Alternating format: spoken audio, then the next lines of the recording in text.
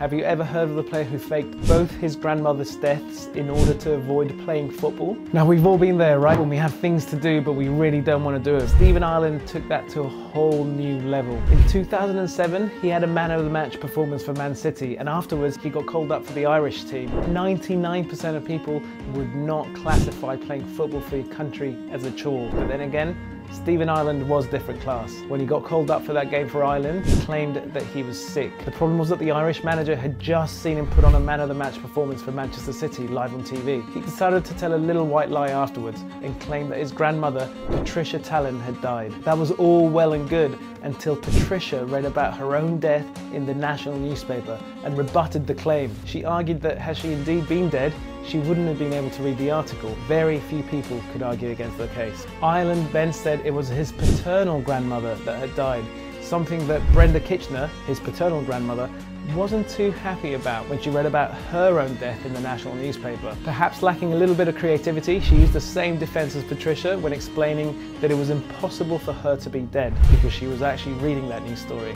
Ireland then went on to claim that it was actually his divorced grandfather's partner that had died, before realizing who people who are alive can quite easily prove that they are not dead. What's that about footballers not being the sharpest tools in the shed? Ireland had become entangled in such a large web of deceit that he had to come clean in the end. It turns out that his girlfriend had suffered a miscarriage and he just wanted to spend time with her during that difficult time. Ireland's international career never really recovered after the incident.